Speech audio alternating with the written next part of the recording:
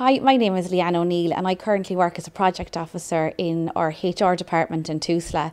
A little bit about me and my background. I suppose when I was in school, I had no idea what I wanted to be when I grew up. So I decided that I wouldn't even fill out a CAO form.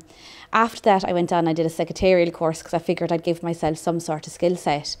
After that then, I was successful in getting an entry-level grade administration job at my local hospital.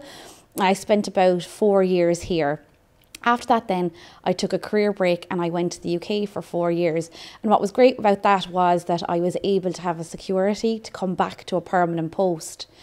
Shortly after then, I was successful in getting a promotional opportunity within TUSLA, and I moved from the HSE to TUSLA at that time. And since I've come here, I've been here 6 years now, I have been able to gain more promotional posts, going from a 5 to a 6 to a 7, which are managerial positions within the agency. I suppose even though I didn't have the strongest educational background, I found that there was real potential to develop myself and to learn from the agency. And I'd just like to finish by saying that I really do love working for TUSLA. I find that I have made friends here that I will have for life, and it's a growing young organisation. And even though I don't have direct contact with children, I know that what I do can make a difference in their lives.